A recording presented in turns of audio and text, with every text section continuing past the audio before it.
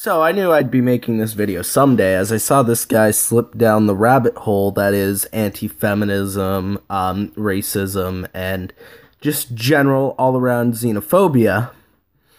Of course, masquerading itself as free speech. And, of course, this guy thinks he's edgy despite actually sharing an opinion with 98% of the fucking human population. So, of course, SJWs apparently have this censorship power that I didn't know about on YouTube. I'm sorry that YouTube is a shitty system, and I totally agree that YouTube is a very shitty system.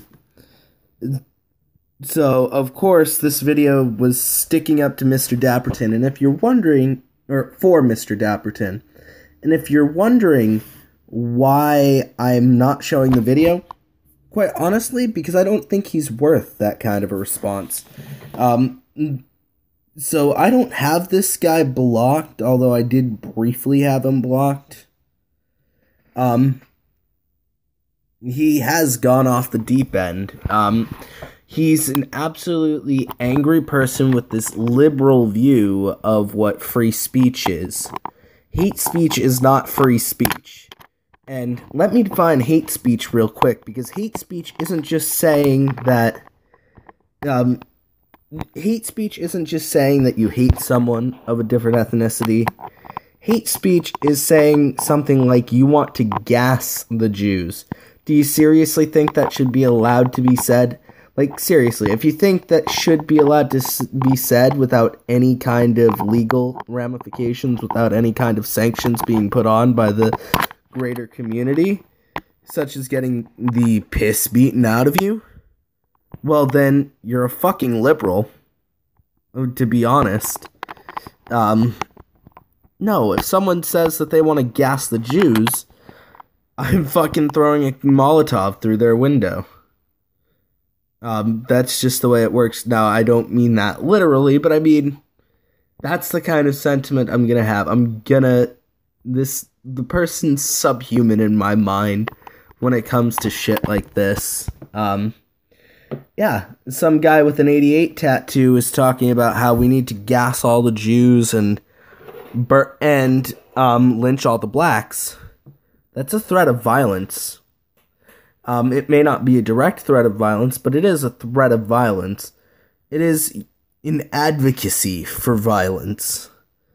And it's not even an advocacy for defensive violence. It's an advocacy for violence against a smaller group of people, against a group of people that is worse off in society, that has historically been persecuted.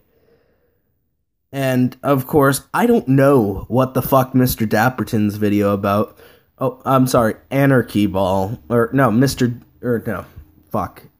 You guys may know him as Anarchy Ball, but yeah, Mr. Dapperton, as he's now called himself because he didn't have enough of a reputation as an elitist prick, apparently.